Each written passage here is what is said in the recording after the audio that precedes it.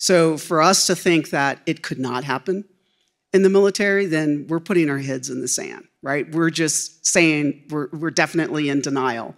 And I think, what we have to pay attention to is that we recruit from everywhere in the country. And so if we're bringing in individuals that come from all walks of life, you have to understand that we're going to get individuals in the forces that will represent. So to think that, it's not going to happen, that it doesn't exist, I think that we're missing the point.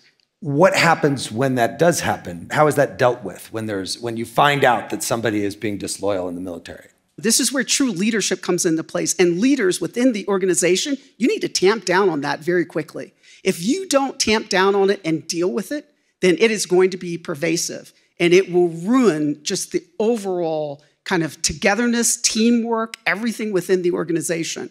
And so what I think is really, really challenging is sometimes leaders are afraid to tamp down on it because I want to get my recruitment numbers.